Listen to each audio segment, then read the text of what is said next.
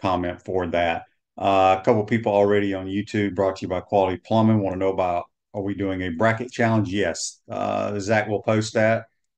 You have a couple more hours to get it in before the first game tips off. Gators play Colorado tomorrow at 4:30, right around 4:30. May not start exactly at 4:30, but they got the Colorado Buffaloes. I love the matchup, and we'll go from there. Real quick, Russell says, "Good morning, Shane. A really nice and classy gesture from Bruce Pearl and Auburn. Do you think they would have still done it if Todd Golden did not have such a tight relationship with Pearl?" Hard to say, but that's his mentor, and they have a great relationship. And you got to like what Auburn did in that video. Let's go to the Titan More Highline, courtesy of Comfort Temp, and we're joined by, as I mentioned, our college football analyst and Heisman Trophy voter. I'm sure he's breaking down tape already, looking at his Heisman candidates for next year. Brent Beaird. Good morning, Brent. How you doing? Well, I'm doing well. Good to be with you. This is just a great time of year with spring practice, basically open for all the teams. But I'm sure by the end of the week for football and starting today, I have always said this might be the four best days of sports the whole year in many ways. So excited for the tournament. I think the Gators will go a long way, frankly, in this thing. So excited to see what they do and what the SEC teams do. There's no question. It all starts today. A lot of sitting around watching basketball. Reggie on Facebook Live, brought to you by Mel. Also, Shane, I did 2 loops at the Valspar Pro-Am yesterday. You had Taylor Moore, K.H. Kim, Gary Sheffield, and Corey Kluber. Yeah, my son, you were caddying, like serious caddying. My son was just caddying with Kyle Trask, just goofing around. So, Brent, what's interesting are the 2025 SEC football schedules came out yesterday. I can't remember how it's worked in the past, but basically we're playing the same SEC schedule. You just flip home and away. Yes. And Yes. Is that what they've done in the past? I can't remember. Yeah. Well, it really just kind of depends. They've done some different things, but I think to make it easier for everybody, they announced yesterday that, just as you said, as far as a conference, it would just flip from, if it was home last year, it'll be away in 2025. So they had this 2-year plan to basically go with an 8-game schedule. Now, we don't know yet what they're going to do in 2026. As we mentioned a few weeks ago, there's been some talk in the media from different people and even some athletic directors that in 2026 the league would go to 9. We don't know that yet. They're not ready to announce it. But yes, basically whoever you're a fan of, look at the schedule this year and just for the SEC in your mind, just go to whatever is option on the schedule for next year, if that makes sense, and I think it probably does. Yeah, I'm excited. We play in Oxford. So the last time we played Oh in yeah. Oxford, it was during COVID and nobody could go. And it's one of the best away trips in the league. So a lot of our fans will enjoy going to Oxford for that game. But again, the Gators are going to Texas A&M for some damn reason. I just don't understand it. When Georgia has not even been to College Station Correct. since they've been in the Correct. damn league. It's crazy. It is.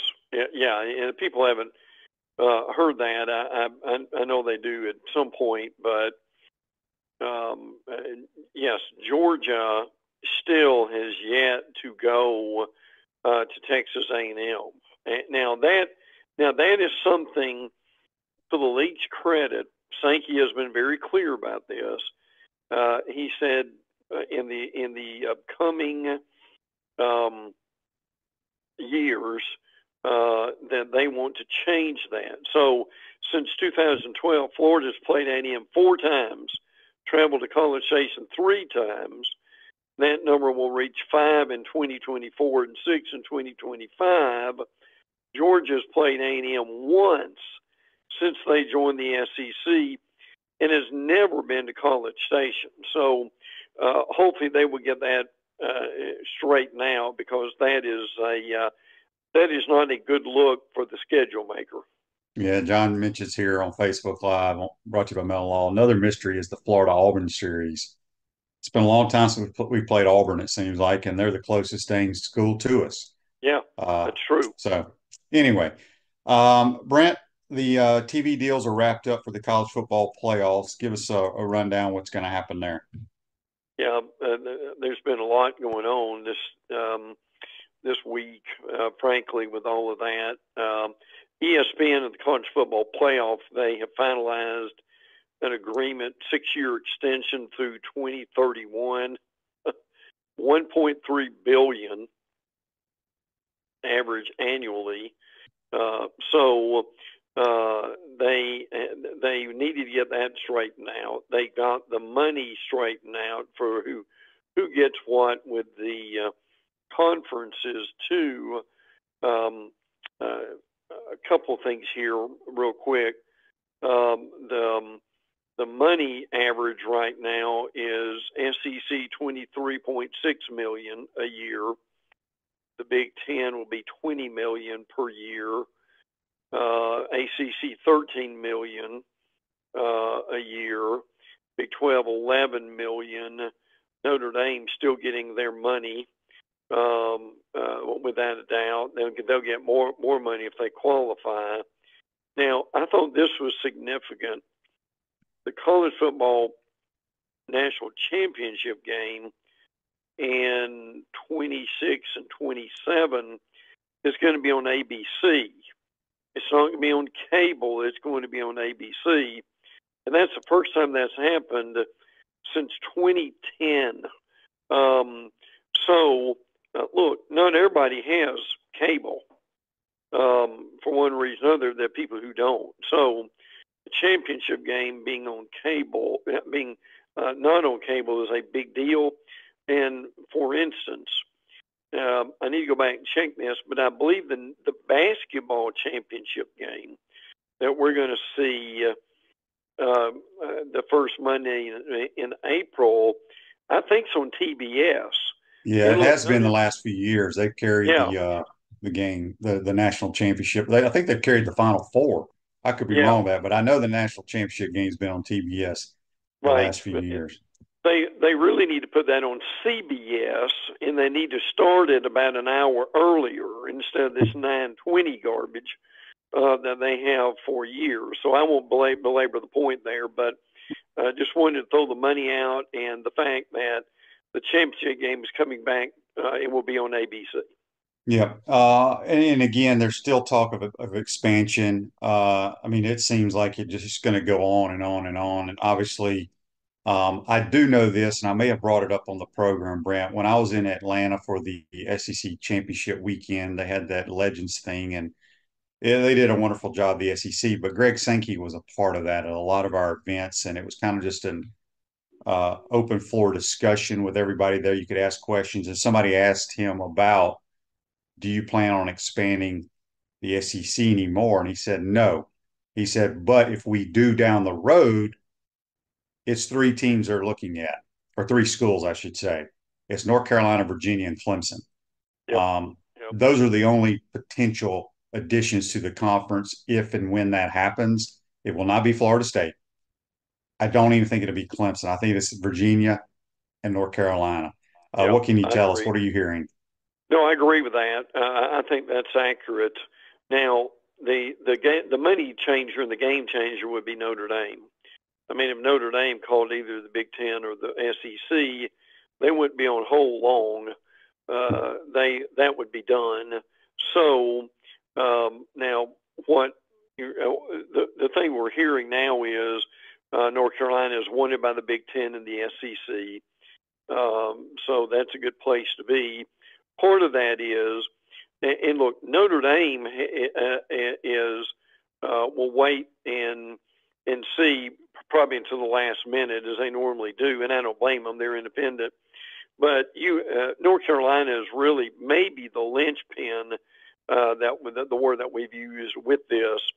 And the reason Notre Dame, that North Carolina is so coveted is they're also a member of the AAU, and that AAU is this prestigious academic title that pretty much every school in the Big Ten has.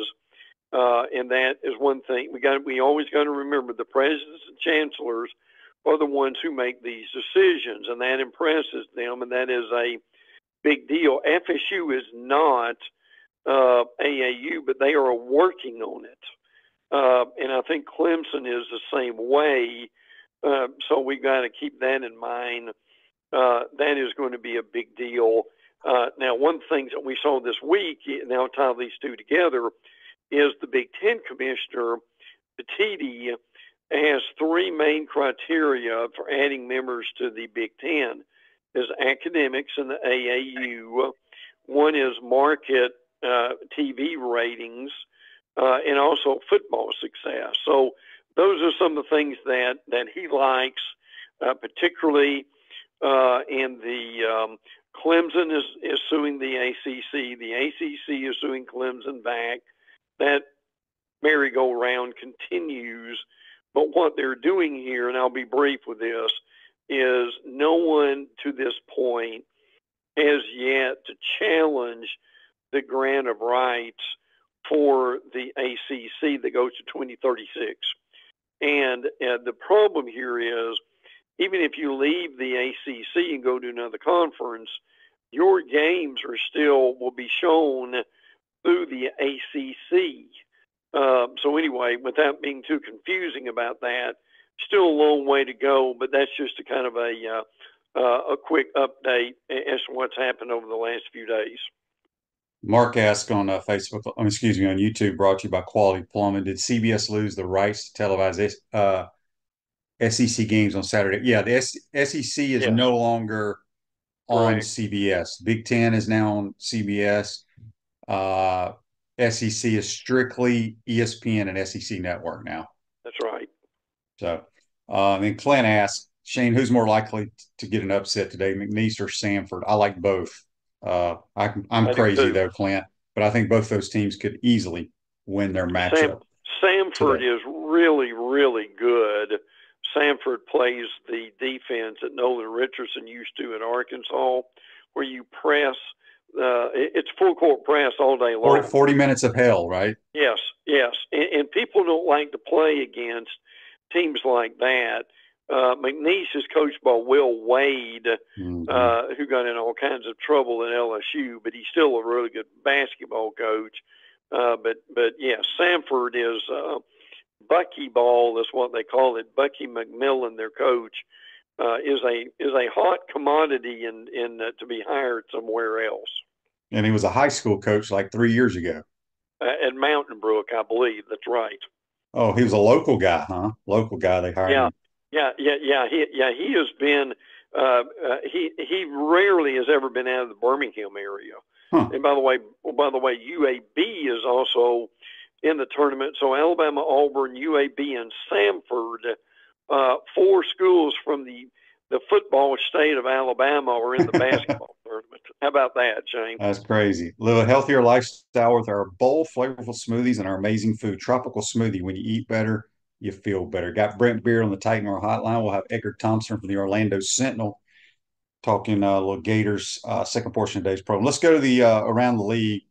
Interesting story coming out of Tuscaloosa. You know, the big offensive lineman, I'm sure we talked about it a little bit yesterday, Caden Proctor, transferred from Bama after Saban left to Iowa. Now he's back in the portal, coming back to Bama. Crazy. It really is, isn't it?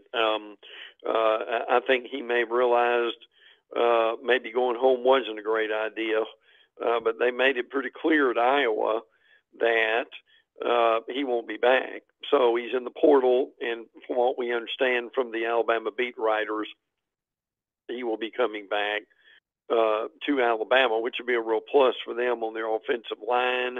They got a big recruit in Daryl Duke Johnson, who is number 2 athlete in the country, linebacker and safety.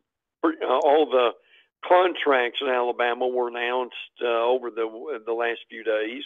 I won't go into all of them, but Kalen DeBoer is making $10 million, and Greg Byrne is going to new extension, the Alabama athletic director. So, and they're having a good spring practice and they're recruiting well. So, it's kind of like spring training in baseball. Everybody's excited right now about how things are going. Yep. Gators, they're cranked back up this week. I want to say they may be scrimmaging Saturday. I can't remember if it's this Saturday or next Saturday, but they got a lot of additions that they feel like out of the portal that can help this team, just like anybody else. What are you hearing in Gainesville? Yeah, they really like the trio. I mean, they like more than this, but I'm throwing these guys out. Joey Slackman from Penn, the defensive lineman. Yeah, they really like this guy. It doesn't matter that he's from Penn. It's not Penn State. It's Penn. And again, he's been successful. They love Grayson Howard, the former South Carolina linebacker. They're expecting some big things out of him. He's a hometown kid, so that's going to be funny and to see kind of how that works. And I think he'll be very good for them. Jameer Grimsley, coming from Alabama, he's a defensive back, is also another guy that they really like. So, look, and I know that folks are still trying to figure things out here on the field and fans too, but I do believe that they've got some good players. They've got a difficult schedule, as everybody's talked about, but I still think this team could be better than people think it is, and hopefully that's going to be the case. Yeah. What's the news? Anything coming out of Athens, Georgia? Yeah, they've had some guys who have lost weight, gained weight type thing that we've seen. One of the unfortunate things that happened was one of their tight ends, Pierce Sperlin, he's a sophomore, had to medically retire due to a heart condition. I think the important thing there is, Shane, is they found it, right? So that, it's unfortunate he won't play, but I mean, he can still have a great life. But it's good that they find these things. And I'm sure there's some extensive medical stuff that goes in with a lot of these guys early on before the season begins.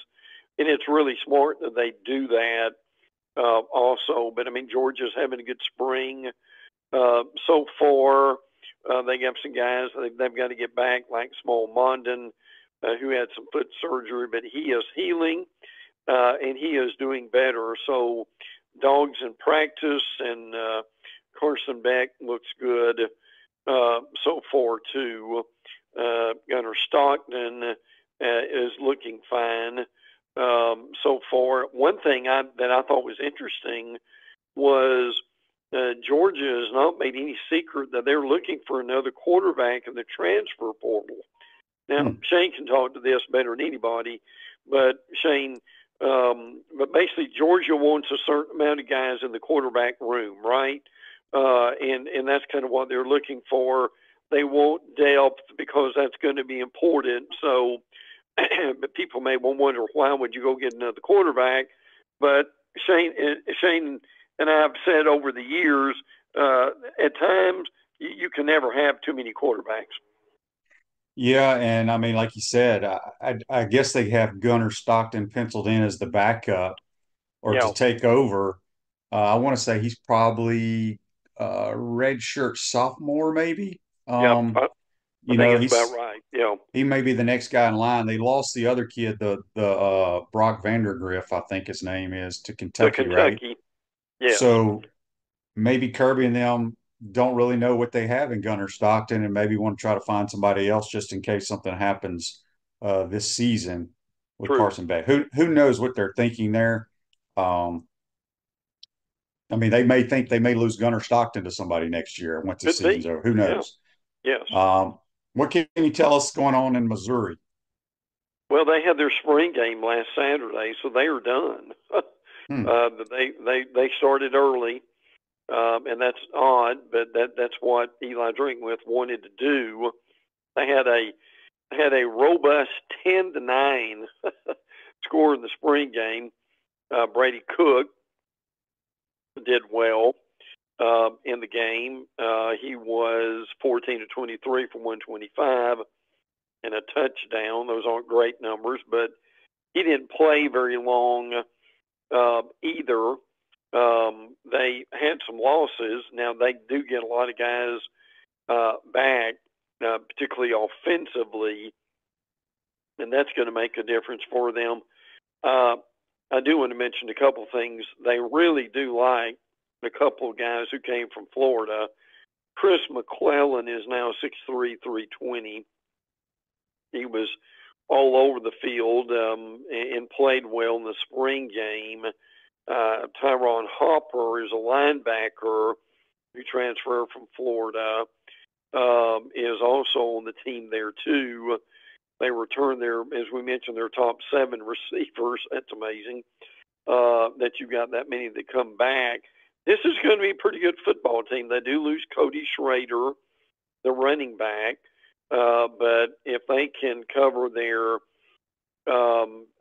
defensive deficiencies, Blake Baker, their defensive coordinator, went to LSU. So Shane, would it surprise you if this is a pretty good team again?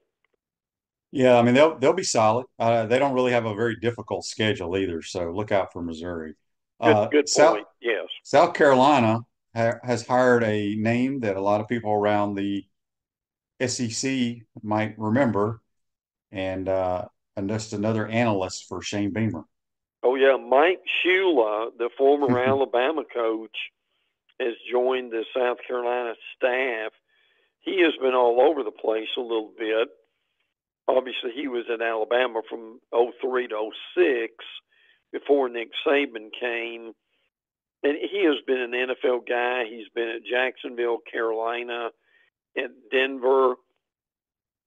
He was offensive coordinator for the Panthers for a while and also offensive coordinator for the Giants for a while. Recently, he was with the Buffalo Bills.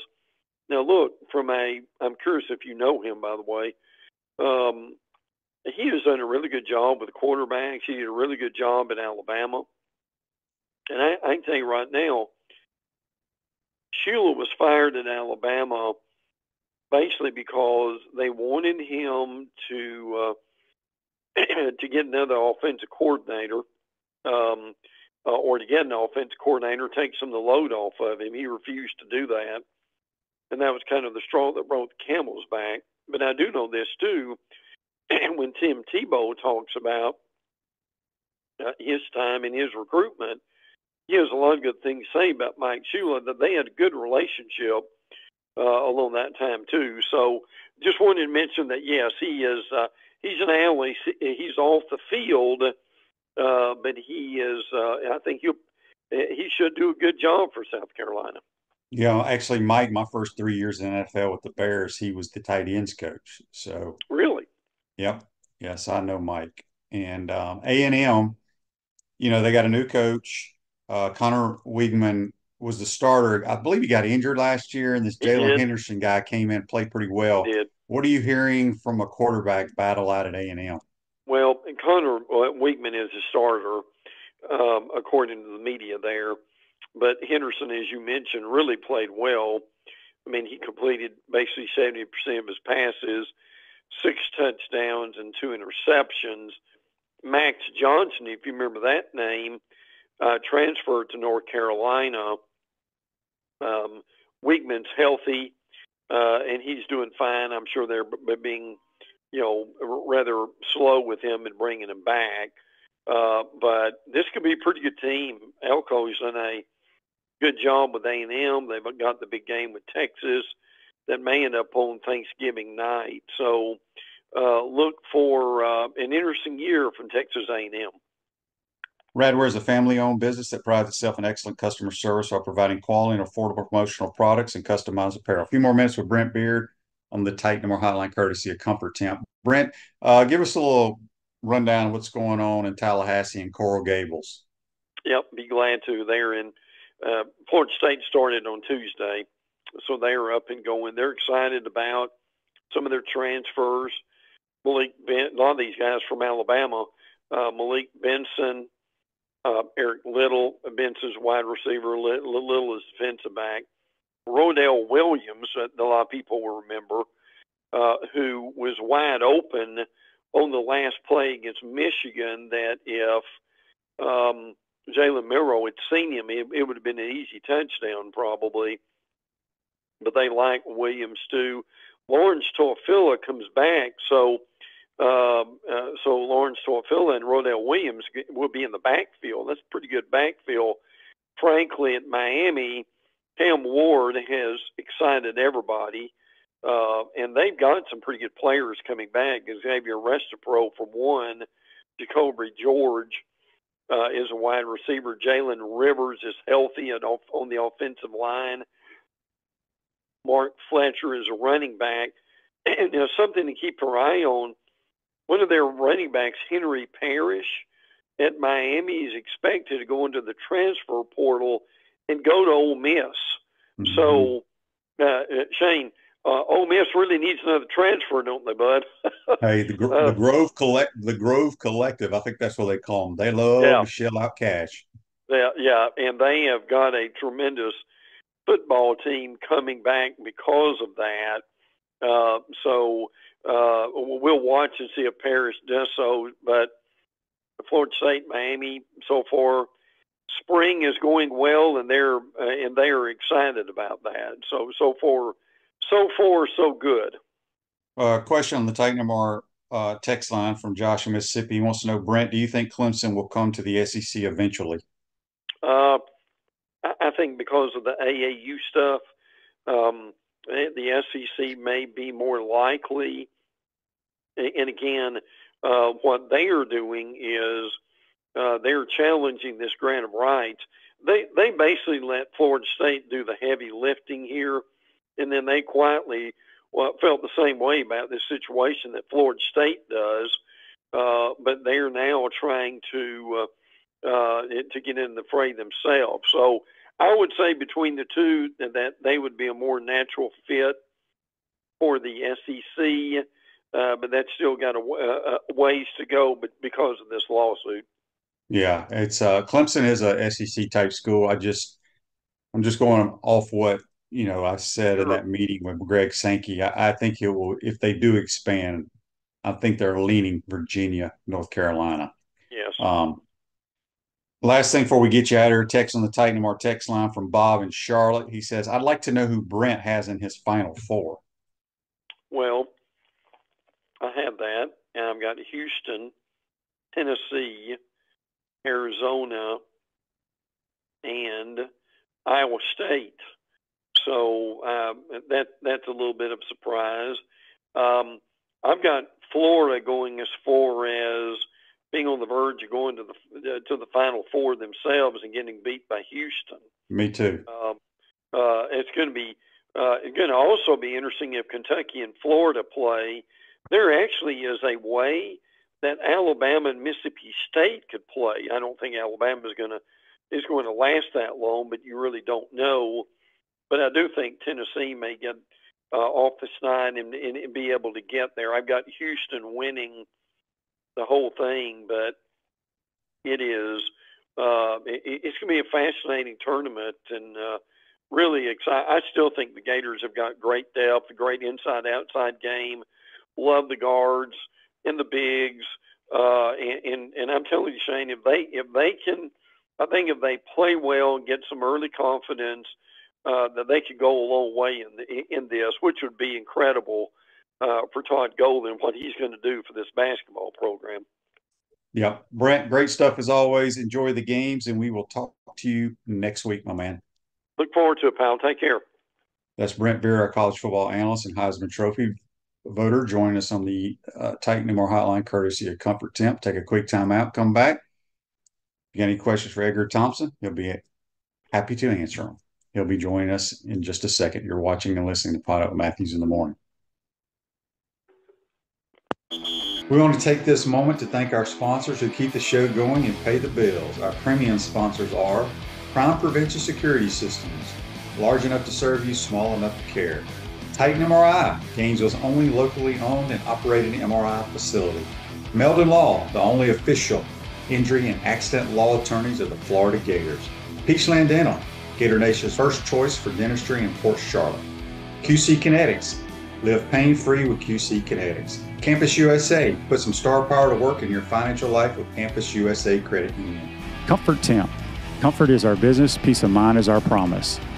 Dave & Buster's Eat, Drink, Play, Watch. Radware, your local provider of promotional products, uniforms, and apparel. Our gridiron sponsors are Auto ER, UF Bookstores, Silverback Concrete, Ruse Ogre State Farm Insurance, Radware, F45, Quality Plumbing. Our touchdown sponsors are Adams Ribs, Gator Dominoes, Celebrate Primary Care, Gator Bait Media, Okido America, Style Cuts, Ironwood Golf Course, Big Mills Cheesesteak, McDonald's of Gainesville, 84 Lumber, Dowling Signs, Baker Sporting Goods, Silver Cube Billiards and Sports Bar. If you're interested in promoting your business on the show, call Freddie at 352-284-3733. If you like what we're doing here, make sure to follow us and support the businesses that support us. Pro football legend Emmitt Smith understands your joint pain. It does not surprise me that there are a ton of people out there that's in pain. That's why Emmitt is such a proponent of QC Kinetics, offering real lasting joint pain relief with non-surgical, all-natural biologic treatments. Whether it's a joint pain, ankle pain, shoulder pain, neck pain, back pain, hip pain, any kind of pain, the body eventually will break down when it's under that much stress. That stress can cloud your judgment to the point that you'll just say yes to the scalpel or yes to another prescription of pain pills. But maybe it's time for a second opinion from QC Kinetics. The reason why I would recommend this is because the natural biologics that QC Kinetics is providing you gives your body a chance to naturally heal itself. Restorative, regenerative solutions are here. Get lasting relief and live your life. Call QC Kinetics 352-400-4550. That's 352-400-4550. QC Kinetics 352-400-4550.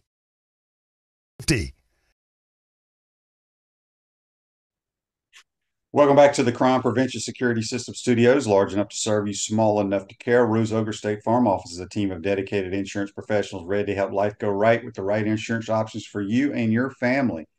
Visit ogreinsurance.com. Give them a call at 352-240-1779. I'm going to go back to the Titan MR hotline, courtesy of Comfort Temp. And it's Edgar Thompson from the Orlando Sentinel. Good morning, Edgar. How you doing? Hey, man, been a while. Good to see you. Yep. Gators basketball tip-off tomorrow around 4:30ish against the Colorado Buffaloes. I absolutely love the bracket we're in. I have us going to the Elite Eight and losing to the Houston Cougars. But if we can score enough, you could upset them. What do you think the Gators can do in this tournament, Edgar? I agree with you. I think Houston would be those guys. They lock you down, man. Yeah. That would be a tough matchup, but that's a few wins, and we'll see if they can get there. But I like the team. I've liked it a lot this year. I was a little skeptical early on, and the leads, squandering leads is still a concern, and that's kind of everybody does. Every team does it. I think a lot of people forget that the shot clock era has changed. I mean, look at A&M. I mean, they blew an 18-point lead to us. I understand it, but there's so many runs through the course of a basketball game that sometimes you can't control it. No, you make a great point. And that's the point that some people have made to me when I'm like, man, why can't they hold a lead? And well, it's a game of runs. So if that's the case, you got to like this team. I mean, losing Hen Logton is a big blow, horrible for the kid. That's just a nasty injury. Yeah. His recovery is going to be arduous, to say the least. And you lose a rim protector, you lose your best offensive rebounder. The guy averaged almost 4 offensive rebounds a game, and that's significant. So we'll see how they overcome that. Though I do love Condon's effort. Houck has really come on. Samuel's had a great year. Really surprised me. I mean, I wasn't so sure, I mean, his stats were okay. Didn't really I mean, he started not a ton, and I'm thinking, yeah, and he's been great. He's a very good, runs hard. There's good system for him, because he runs the floor well. And then Yes. Poland's fantastic leader. Teams are going to throw zone at him though, and Well, if they the key to, if they do throw a zone, I mean, as I've said, you just don't, if you can't play zone, you cannot I call a was going to say zone. if they can play zone, Yeah, they I mean, a better lot of do coaches do not like it, and a lot of kids it. cannot play zone defense. And the key to the zone is making shots. And if you watched whoever, I can't remember who threw a little bit of zone at us in the turn, I think it was Georgia. It was this 6 to 8 foot range in the paint that our big guys couldn't make the shots. I mean, they were wide ass open, couldn't knock them down. So I love the basketball team. Speaking of the Well, basketball I didn't team, even mention my favorite player, who's Clayton. I love Clayton, and I said this on the show yesterday, Edgar. This backcourt to me is the best the Florida's ever had since I've been watching them. You know, better people than the say M&M Maxwell and boys. hmm? That's what I said. Better than the M&M boys. Maxwell and Moat, but that was for my time. I'm talking about what I've seen. They're just dogs, man. And I know Torian Green and Lee were great. There's no question about that. They won 2 national titles, but these guys are different players. And Walter Clayton Yeah. is one of the best athletes to ever put to walk on this campus, and he just does everything in slow motion. I just love his demeanor and the way he plays. Um, What's funny, so when they scrimmage, I'm sorry, when no, they go ahead. first did their scrimmage, I think I said it on this show, I looked at him and just the physical stature, just the way he carried himself and moved. I was like, man, this guy is a tremendous athlete. You could just see that. He was a DB that was recruited. He played with Javon Dexter, Lake Wales, their boys. He would be And a big DB man because I mean yeah, he's taller than I am, and I'm a legit 6'3". no, he's a stud. I mean, he high volume shooter, doesn't hit them all. Who does? But I just love his tough mindedness more than anything. I think he's just a tough competitor. And, I like the demeanor of this team. And so, yeah, that's all I had to say. I didn't want to forget mentioning him because he's actually the player on the team I've liked the best all year. Yep. All right. Speaking of basketball, and then we'll move on. The text on the Titanmore text line from William. He says, Edgar, Shane has given us his thoughts on Riley Kugel. I would like to hear yours. Well, I just wrote a story, in fact, last night on that before the game, the Colorado Boise game, which was a miserable basketball game. But oh God, terrible. My dad's a big University of Virginia fan. He went to business school there. Oh, There was a tweet yesterday. I mean, that was so funny. It was some guy, I guess, who did, it might have been a joke, but I think it was just some dude who did like a halftime thing and he was through shooting shots over the basket and stuff. And I sent it to my dad and he's like, over it. Thanks. My dad was not happy. And he's usually not curt with me. But no, I wrote a story on Google last night and just how, I mean, it's kind of it's a mystery what's going on with them. I mean, he opens the season 10 of 15, 23 points. He had 24 and 25 in consecutive games. Through 7 games, he's averaging 15. He's looking like the player we thought he was going to be for the most part. But there was this body language thing early in the season. You saw it. He just kind of seemed attached with his teammates, frustrated at times, kind of just not there. And it just progressed. And then he gets moved to a 6-man role and didn't take to that quickly. But then he had that Auburn game, and it's like, okay, he's finally kind of found his comfort zone. And I think he's had 1 or 2 double-figure games, maybe one since then. I can't explain it, man. The guy, I think, came back thinking after last year, averaging 18 points the last 8 games when Colin Castleton broke his hand, that he was going to be, he came back, didn't go to the NBA, didn't explore that or try to go to the NBA. And he thought he was going to be the guy, and then he's not. And you got Poland, you got Clayton, you got all these other pieces.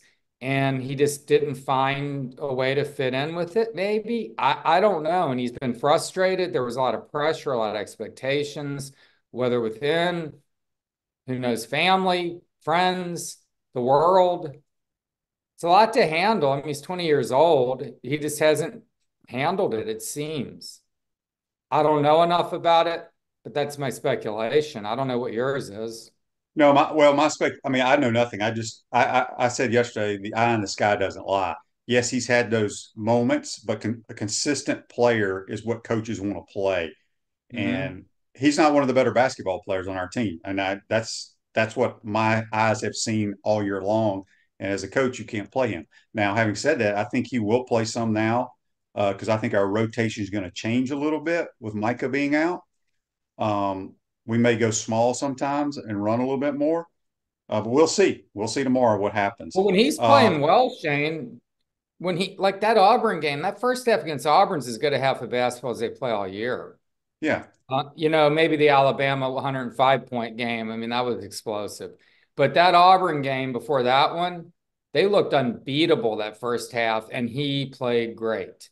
So when he's playing well, everyone's playing well around him. They are better. I think yeah. I he's think I still, think that they're at their best when Will Richard makes shots. well, that's He's true. he is the X factor, in my opinion. Text on the Titan of our text line. It says Edgar got more questions asked and answered Sunday evening at the players than with Billy during the entire season. Well, I think I had two questions for Scheffler. Uh, I Well, think he was I joking. appreciate you. I appreciate you listening. Or you guys were listening to Scheffler, not me. But I mean, it was nice that you noticed. But yeah, look, that Scheffler performance, we're going to talk about it anyway, if you don't mind. That Yes. was unbelievable. Guy pars his first three holes. You're like, yeah, he's not going to have it today. And then Eagle on four, which, 92 yarder right in the hole. And then this was gone from there. And he missed a 5-footer on 13. I mean, he could have shot 63. So lowest final round score, 64, along with Davis Love in 03, which I happened to be at that player's helping out Craig Dolch. He used to be golf writer at Palm Beach Post. It was my first pro golf tournament. And Davis Love shot 64 in the rain, basically, which was like unbelievable. And Couple shot 64, 96. So he could have set that record, tied the record for biggest comeback, 5 shots down, and just an unbelievable performance. And then you had three studs, British Open champion, US Open champion, Olympic gold medalist, all with the shot on 18 to birdie. Gary Van Sickle, longtime Sports Illustrated golf writer, who's now kind of freelances and stuff. We sat next to each other all week. He's great. He's been around the sport for 40 plus years. He looked to me afterwards, good. That might be the best players of all time today. Now, the problem is, where was John Rahm? Where was Koepka? Mhm. Where was Cam Smith, who won it 2 years ago? I think there were 5 former champions that weren't in the field because of Liv. This Liv thing, I'm sick of it, man. I am so done with Liv. I mean, John Rahm talked about it the other day. Did you hear about this? Mm-mm. Kind of going, God, sure miss like Riviera, which he won last year. Sure really love the players.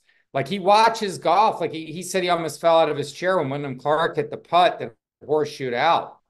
He hits the putt in, it went in and horseshoed out. If you saw, it was unbelievable. He said he like dropped an expletive.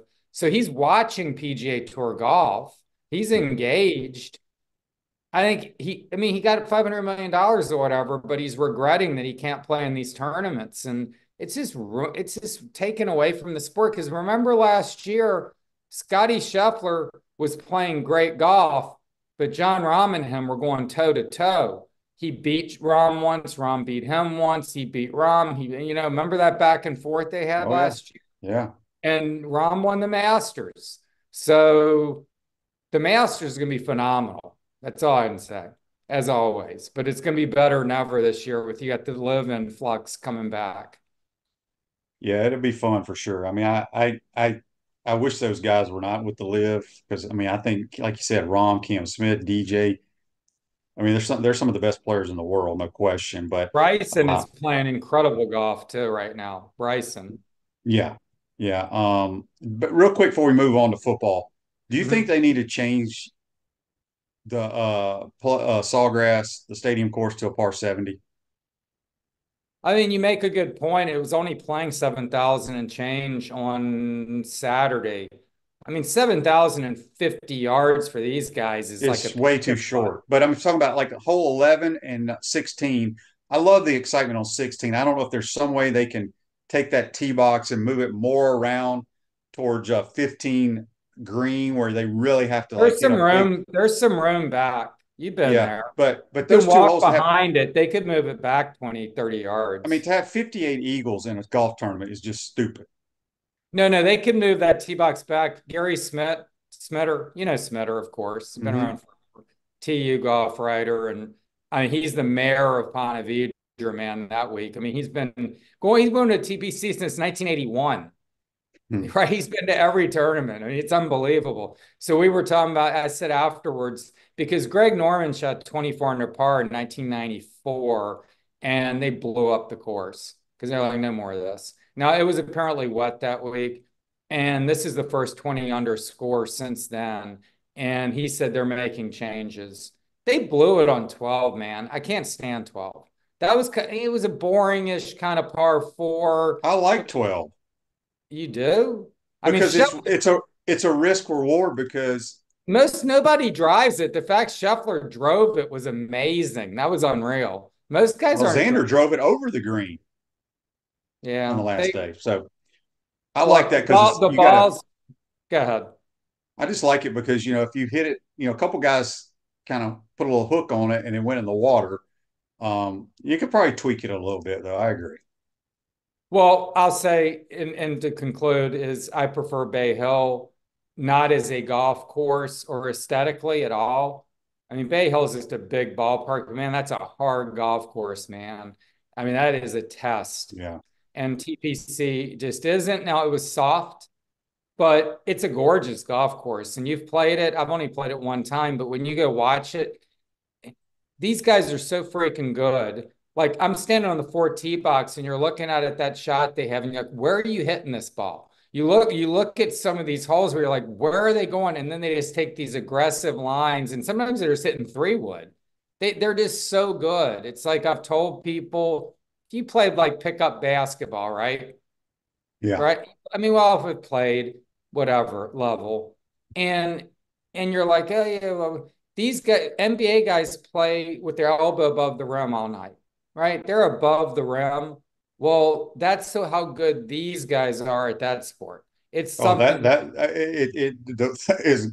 I can't even explain to people how good pro golfers are. I mean, it is nuts. Well, that's what I'm Um, saying. Like if you go yeah. play like at Gainesville Health and Fitness above the rim all day, then maybe you can appreciate what pro golf is. Yeah. They're doing it at a level and taking on shots and lines. I mean, Scheffler, the lines he was taking at Bay Hill, and he just hitting it places where you're like, you're going there and is blow just easily. They're amazing, man. Yeah. Andy had a question on Facebook Live brought to you by Melton Law. Want to know, Edgar, has Billy mentioned anything about throwing the ball deep this year?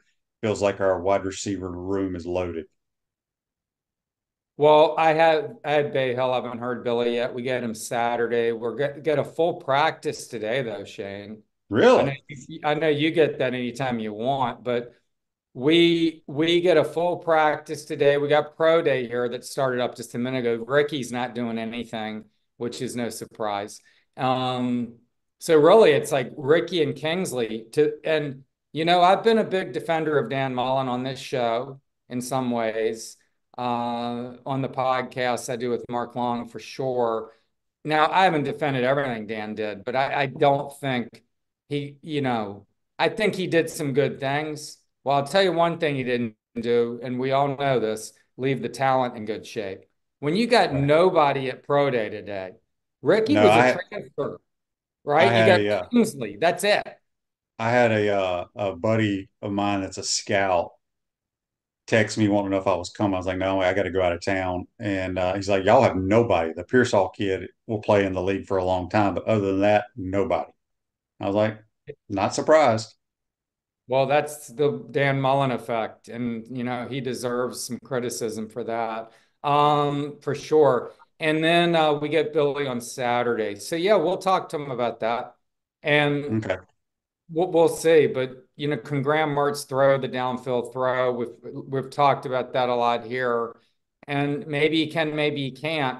I just don't know. The little sample sizes we've gotten of it, I just don't know what his downfield accuracy is. I think you're more Well, I so. think they got to practice it. That's one thing. I don't know if we practice downfield throwing. I mean, you can't call a play in the game and just expect to hit it. I watched one practice Tuesday. Graham is clearly the best thrower on the football team. Not even close. What's DJ Uh, look like? he's very raw. I said yesterday that he's got kind of a unique, weird release, and he throws off his front foot a lot. Um, So, I mean, look, he's very athletic. There's no question. I don't think he's a great thrower right now, but maybe he can become. I think Graham is clearly the quarterback and the best thrower on the team.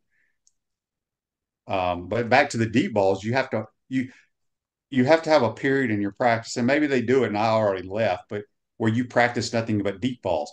But then, by doing that, you wear out your receivers' legs running deep balls. So there's a time and place for it, but I think Graham could definitely be a deep ball thrower, but we got to call him. You got to call, I've said it multiple times, minimum of 8 a game.